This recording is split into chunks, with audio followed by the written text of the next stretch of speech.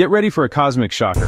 In 2022, astronomers found the closest known black hole to Earth, and it's right in our stellar neighborhood. Meet Gaia BH1, lurking just 1,560 light-years away. That makes it a record-breaking neighbor. You can't see it because it's dormant. It's not actively devouring gas and dust. So, how did they find it? By watching its partner. Gaia BH1 is a star system where a sun-like star is forced into a bizarre, nearly circular orbit by the black hole's gravity. The black hole itself is about 10 times the mass of our sun, but the entire system is chillingly calm.